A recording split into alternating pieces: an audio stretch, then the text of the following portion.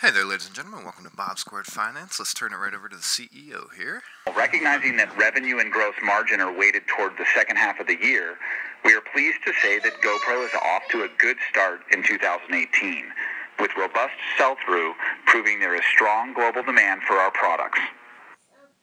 Revenue in the first quarter was $202 million, and camera unit growth increased 3% year over year. We reduced weeks of inventory in the channel by 30%, a trend that positions us well for the introduction of higher margin products scheduled for the second half of the year. We ended the quarter with $145 million in cash and expect to increase our cash balance in the second quarter. Our results were driven by strong sell-through of Hero 5 Black and Hero 6 Black, along with the launch of our new $199 entry-level Hero at the end of Q1. Hero is selling in line with our expectations, and we are expanding distribution to large retail partners like Walmart and Target in the second quarter. Brian will offer more detail on our financial performance, but I want to highlight 4 topics that summarize the quarter and point to our potential for the year. First, our time-tested good, better, best product strategy is working once again. Sell-through gained momentum during the quarter, and we grew share in North America, APAC, EMEA, and Latin America. Second, our recent increase in marketing is beginning to have a positive impact on sell-through. In March, we ramped our global advertising and began seeing a positive impact in early Q2. We will continue to ramp marketing during Q2 and throughout the rest of the year. Third, we are driving down weeks of supply in the channel, clearing the way for new, higher-margin products in the second half of the year. Fourth, we are executing against our full-year sub-$400 million OPEX target, a cumulative reduction of more than $300 million since 2016, and the lowest it's been since 2014. We expect to achieve this while maintaining a robust product roadmap and growing our global marketing spend. In summary, we're happy with our Q1 results and believe we can translate this momentum into a successful 2018 for GoPro. Next, I'll provide a brief summary of our progress towards restoring growth and profitability. To start, our focus on analytics has given us a better understanding of our consumers and their purchase behavior, and we believe this is reflected in our first quarter results. According to the NPD Group, in the first quarter, GoPro led the U.S. action camera category at all price points, with 86% unit share and 95% dollar share. GoPro is also performing well in Europe. According to GfK, again, at all price points in the action camera market, GoPro held 44% unit share and 72% dollar share. And we continue to see strong growth in the Asia-Pacific region, led by Japan, where according to GfK, GoPro unit sales grew by 22% year over year.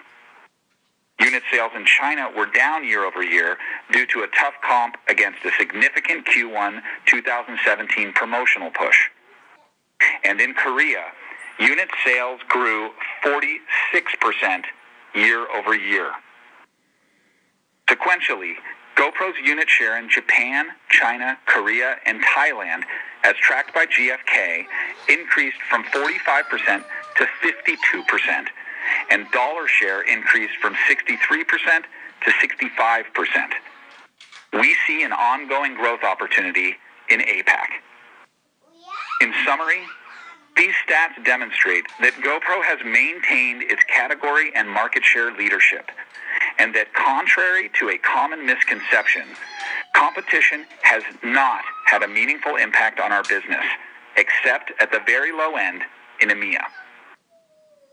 And now I want to call out GoPro's spherical camera, Fusion, which began shipping in North America in November. According to NPD, in the first quarter, Fusion captured 41% dollar share in its category. We're excited about our roadmap for Fusion, an important long-term growth opportunity for GoPro. Another indicator of GoPro's momentum is our social metrics and industry awards. In the first quarter, GoPro gained more than 500,000 social media followers, bringing our total to approximately 36 million worldwide, up 4.2 million year over year. Our organic social engagement rate, which is a measure of our community's interaction with GoPro's brand and content, has gone up 27% sequentially and 21% year over year. On our fastest growing platform, Instagram, we saw an increase of 245,000 followers in the quarter, bringing us to a total of 15 million. Our YouTube channel subscribers increased 4% year over year. And GoPro content was viewed 148 million times on social media, up more than 8% year over year. Building on this social momentum, this week at Facebook's F8 conference, Instagram showcased GoPro to highlight a co-developed feature that allows users to share their content directly from the GoPro app to Instagram stories. This is a great feature, and there's more to come from our partnership with Facebook. In closing, GoPro is performing well. We are scaling our global marketing campaigns, channel inventories are coming down, and we are positioning ourselves for new, higher-margin products in the second half of the year. We believe this, combined with our sub-$400 million operating expense target, sets the stage for 2018. With that, I'll turn it over to Brian. Thanks, Nick. Let's turn to an overview of our performance for the first quarter and guidance for the rest of 2018. Revenue for the first quarter of 2018 was $202 million, compared to $219 million for the same period in 2017. Camera units shipped grew 3% year over year, driven by demand of our Hero 5 and Hero 6 Black cameras and our recently launched entry-level Hero camera. On a GAAP basis, net loss was $76 million, a 31% improvement year over year, resulting in a 55-cent net loss per share.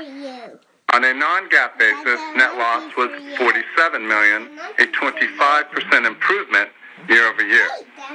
Net loss per share on a non-GAAP basis was 34 cents, an improvement of 10 cents from the prior year. Adjusted EBITDA was negative $34.5 million in the first quarter of 2018, an improvement of $11 million from a year ago. Cash and investments were $145 million in the first quarter of 2018. As of March 31st, 2018, we had the ability to borrow up to $68 million under our asset-backed credit facility. We expect cash balances to increase in the second quarter and second half of 2018. We ended the quarter with inventory of $133 million, a sequential decrease of $18 million. We are managing our inventory to leave us well-positioned for sales of our higher-margin products in the second half of 2018. Our sustained efforts around cost management resulted in non-GAAP OpEx of $94 million in the first quarter of 2018, a $37 million or a 28% reduction compared to the first quarter of 2017. We believe GoPro is on track to reduce full-year 2018 operating expenses to below $400 million while maintaining our product roadmap and increasing marketing. Additionally, headcount is now below 1,000, down from a peak of nearly 1,800 employees in 2016. Turning to the balance sheet, accounts receivable at March 31st was $81 million, down from $113 million at the end of Q4 2017, and DSOs are reported at 36 days. During the first quarter of 2018, our cash balance reduced by $103 million. This was the result of price protection, operating losses, bonus payments, restructuring, and working capital, which was partially offset by the receipt of a tax settlement from the IRS of approximately $33 million. As previously mentioned, we expect our cash balances to increase in the second quarter as a result of lower losses and improvements in working capital. Now I'll dive into more detail on our business performance. First quarter street ASP, defined as total reported revenue divided by camera units shipped, was down 10% year-over-year to $267, primarily due to lower sales of Karma, sales incentives, and an increase in sales of our entry-level Hero camera. Camera units shipped in the first quarter totaled 758,000. We experienced solid demand for our Hero 6 Black and Hero 5 Black cameras, which accounted for over 60% of our camera units and dollars shipped in the quarter. Price moves taken in December 2017 resulted in solid share gains in both Asia and Europe.